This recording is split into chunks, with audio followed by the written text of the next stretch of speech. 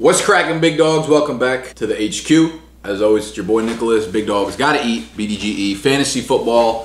Whether you're joining us from YouTube or the podcast, welcome, bike. It's In The Muck Monday, which means tackling two controversial players. Maybe they're in the same backfield, maybe they're in the same wide receiver grouping, or their ADPs just happen to be similar. That's what we're doing today. We're doing two rookie running backs. Now, I know there's going to be a lot of discussion around different rookie running backs, and people's rankings I've seen very scattered all over the place, right? Some rookies ranked as like their number 2 running back. Other people might have the same running back ranked like number 8. Today I'm doing Royce Freeman versus Ronald Jones. Rojo versus Royce Freeman. The reason I'm doing them too, because their ADPs are almost identical. Royce Freeman is going off the board currently at pick 57 overall, running back 27. Ronald Jones is pick 56, running back 26. So one pick apart, one running back rank. This is what the people are saying, the community is saying. And in my opinion, they are two guys that I think need to be compared and should be picked around the exact same spot. So it's gonna be a good breakdown today. Let me know what other comparisons you guys wanna see. Drop a comment down below and I'll be sure to kind of get around to it one of these Mondays.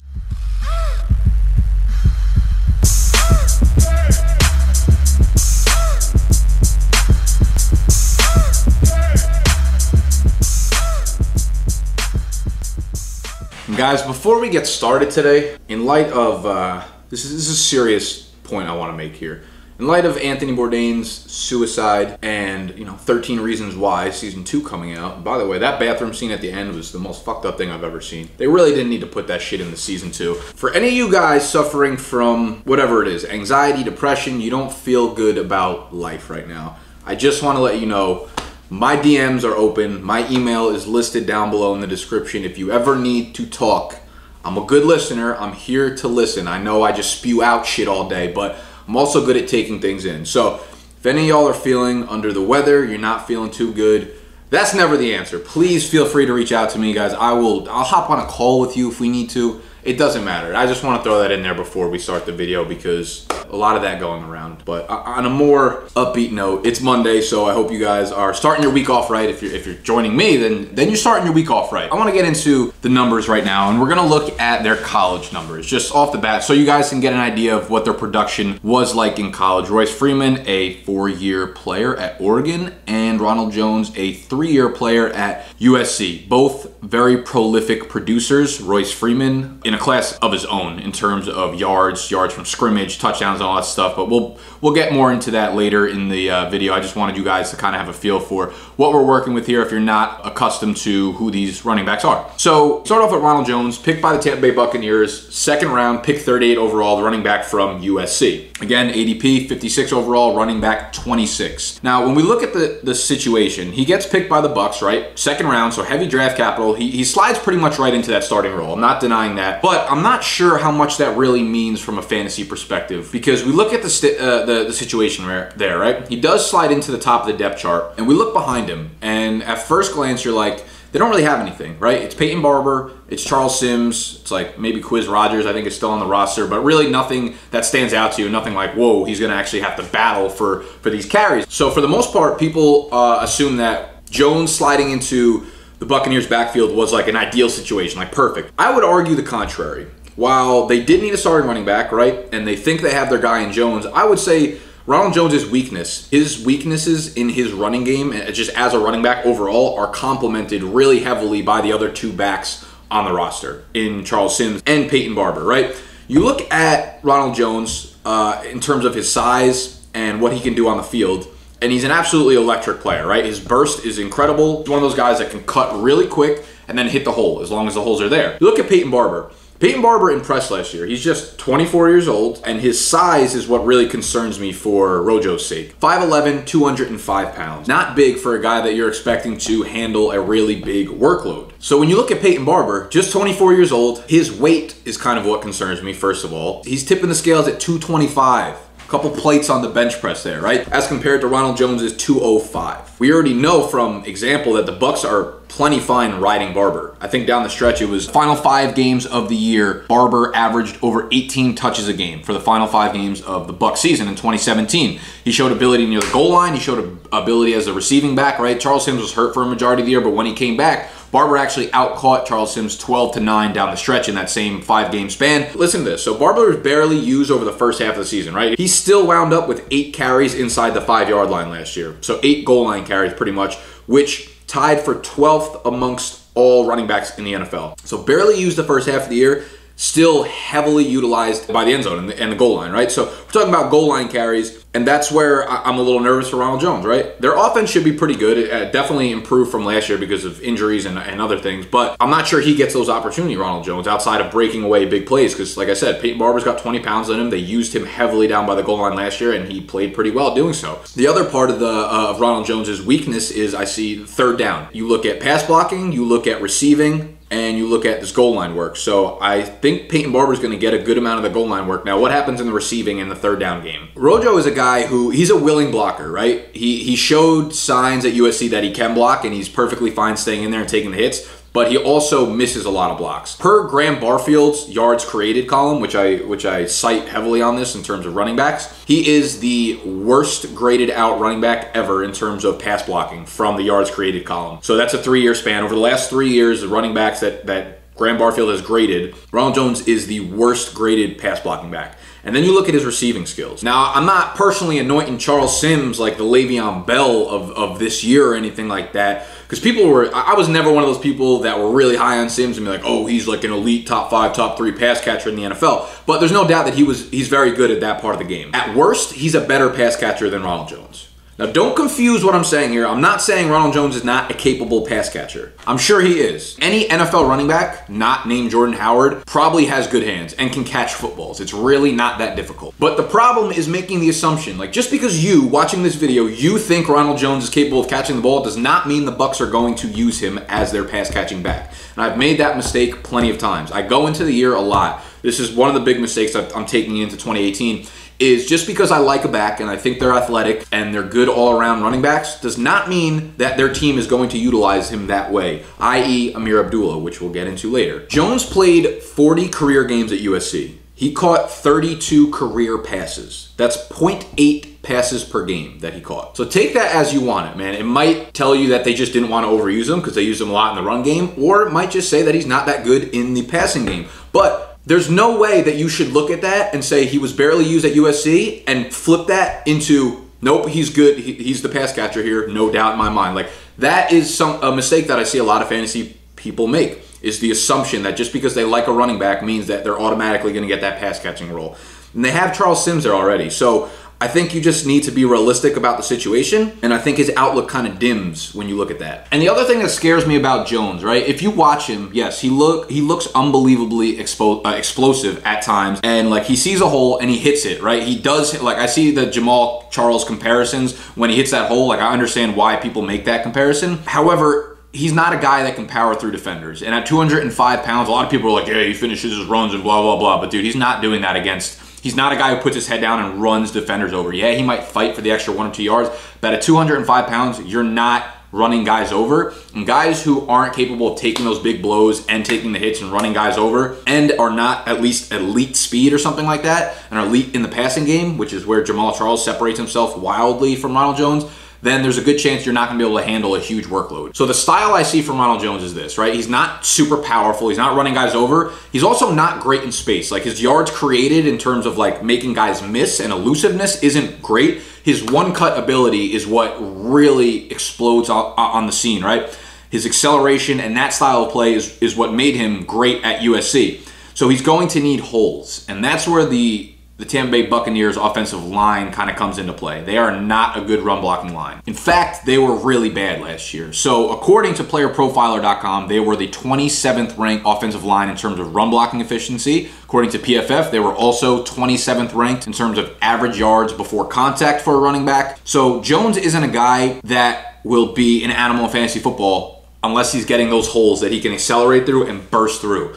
So I'm not saying he can't do that, because he can, that's his play, but he needs holes. He needs those openings for him to be able to do that. And the Bucs line does not look like a team that's going to be able to do that for him. I'm just really afraid that, you know, he's going to be the next Amir Abdullah, a guy who you absolutely fall in love with. Me speaking personally, you love the burst, the acceleration. Him and Abdullah are kind of the same size, and they don't give a beating to defenders, so it's hard to give them a huge workload. And you look at Amir Abdullah, he ran behind an awful offensive line at the start of his career, and Ronald Jones looks like he's going into a situation where the line is not going to be good whatsoever. At best, it's going to be average. Even if you're going to say, you know, here's another problem that I see fantasy football people make with, and mistake-wise, is still like they always are like best case scenario when it comes to offensive lines. They're like, oh, it was really bad last year, but they should improve this year because of blah, blah, blah, or whatever. At best, you're looking at like an average line, and I don't think it's going to be that good. So just like Amir Abdullah, Rojo has guys on the depth chart that fill in the gaps in his weaknesses. So Amir Abdullah had goal line backs there that took away. They didn't even have goal line backs. They would just use guys because they didn't want to use Amir Abdullah. And then they had the pass catching back, Theo Riddick, Charles Sims. Goal line back in Detroit, you have Peyton Barber in Tampa Bay. So I'm afraid that like people are getting excited about Rojo, who is a player who should get a lot of early down carries, but not much else. Maybe he's a little bit utilized in the passing game. I could see that. It's going to be a mediocre offense, maybe a little bit above average, maybe with a bad offensive line. And I get it. You absolutely love the guy in college.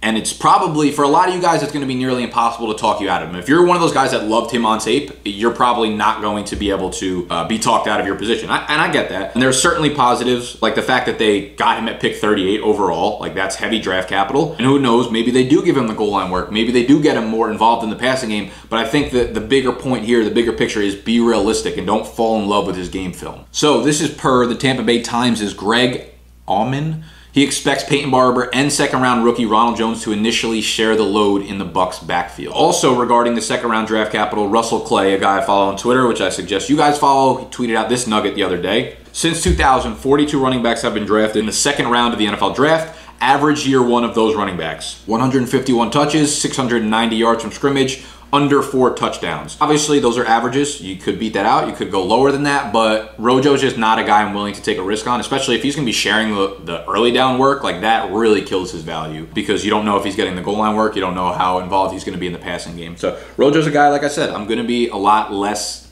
happy drafting than not Royce Freeman, but maybe Royce Freeman, we'll see at the end of this video, than most people. So we get to Royce Freeman after Ronald Jones. Before we get to Royce Freeman, actually, I want to give a shout out to our sponsors, FantasyJocks.com. They are the industry leader in fantasy sports equipment for your league. I'm talking about draft boards that you stick up on your wall and do live drafts with your boys or girls, for any of you that are ladies out there. Belts. Rings. They also have trophies, which I need to actually get one so I could show you guys what they look like. They are awesome, I'm telling you. These are really, really, really high quality stuff. This is the one I use for my big money league. You can see you can get your team's names engraved year over year so you know who won the chip, who brought it home. The rings are inexpensive, but they're really high quality. Like, you can knock somebody out with this shit. I might wear this around for the rest of the night, to be honest with you. Get your league mates to chip in 8, 10, 12 bucks or something. Decide on a prize, whether it's, they have awesome Lombardi trophies, like I said, rings, belts. Chip in an extra 10 bucks and you guys can afford something for your league. It makes it that much better when you're playing for something. I'm telling you, it's a good time. So FantasyJocks.com, check them out. Thank you for sponsoring today's video. I also want to plug my draft guide. The pre-order is available until July 1st. The prices will go up on my website, BigDogsFantasy.com. The draft guide is looking pretty dope. I'm going to put a little teaser right here.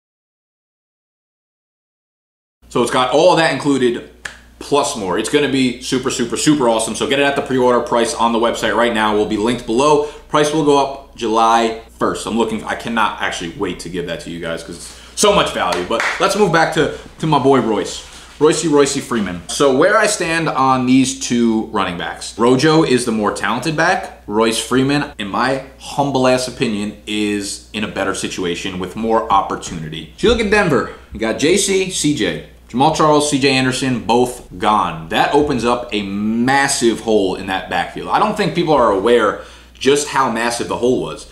The Broncos ran the second most offensive plays in the NFL last year among all NFL teams, which is crazy considering their record, that they would have that much time on the field as an offense. They ran the second most plays. Them two gone, CJ and JC, opens up 314 carries, 62 targets. So 376 RB opportunities. Let that number sink in. 376. That's not counting what Devontae Booker already had last year. I was shocked when I saw that number. I couldn't believe it. With Devontae Booker still there, and he had 110 touches last year, there's just so much work available in this backfield. What I would say, a little caveat there, is you have to expect regression there in terms of the total number of plays, because there's no way a team with that record can have that many plays, right? It's the other teams are like the Jaguars, the Eagles, the Patriots, the winning teams that have that many plays. Even with their record, right, being 5-11, obviously trailing a lot, they were still the 12th heaviest passing team in the NFL. So that tells you that they're going to be throwing the ball more, and they're probably going to have less running back opportunities. And that was with the shit show at quarterback. Now they have Case Keenum, so they're going to be looking to throw the ball definitely more. And I think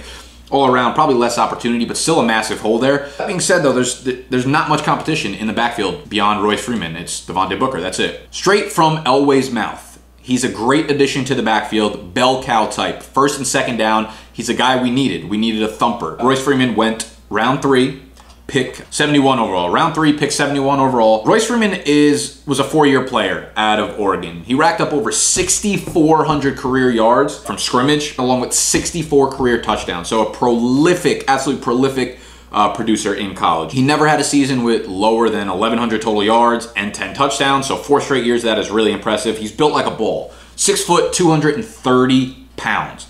Like Elway said, though, he's a thumper. But he's also got great straight line speed. 4.54 40-yard dash, which puts him in the 86th percentile for weight-adjusted speed score. So he's really big. He's a ball that can run really fast, straight. However, he is not so much a guy that creates on his own, in my opinion, from what I've seen from the tape, and also Graham Barfield's opinion on yards created and some other stats I've seen along the interwebs. He doesn't really make guys miss. So he's got 2 good things working for him in terms of the speed and the size. But it's kind of the same issue that we see with Rojo. When you have a guy that has that speed, he can break it away, right? At any point, he's got the home run ability as one of his biggest assets. So just like Rojo, Freeman's going to need holes. And again, that Denver offensive line is not good. They ranked 9th worst in the NFL per Pro Football Focus in terms of yards before contact for running backs.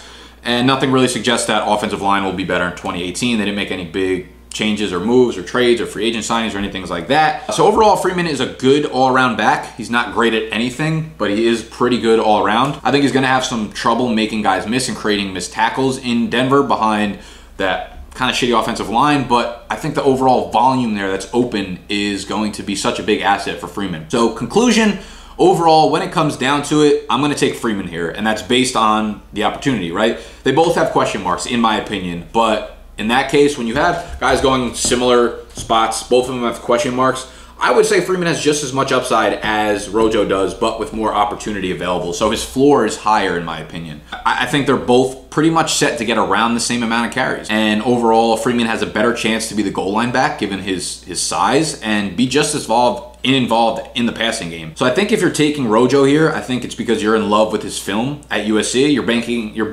banking on a few big breakout runs, which of course are very possible given the style of play, but it can turn into an absolute nightmare on a week-to-week basis. While I think Freeman gives you a solid floor just based on his volume. Rojo's a guy that's going to be, he could be hard to start in redraft, because what if he gets like 13 carries and 2 catches a game, gives you 70 yards total or something like that? You can't bank on him getting more than like 6 touchdowns on the year realistically. So that's why I like Freeman more. But for what it's worth, I found some Vegas odds. The prop bet was the rookie to have the most rushing yards in 2018. Saquon Barkley is the favorite at -110. Rashad Penny is the second favorite, +150. And Sony Michel comes in at 3, my boy, +325, so he's a little bit of an underdog there, but that's the order for Vegas has as the most rushing yards for rookie: Barkley, Penny, Michel. And that's going to wrap up the video for today. So that's the In the Muck. If you enjoyed, please hit that thumbs up. If you're on the podcast, please subscribe to the podcast. Leave a 5-star rating, please, so other people can find your boy.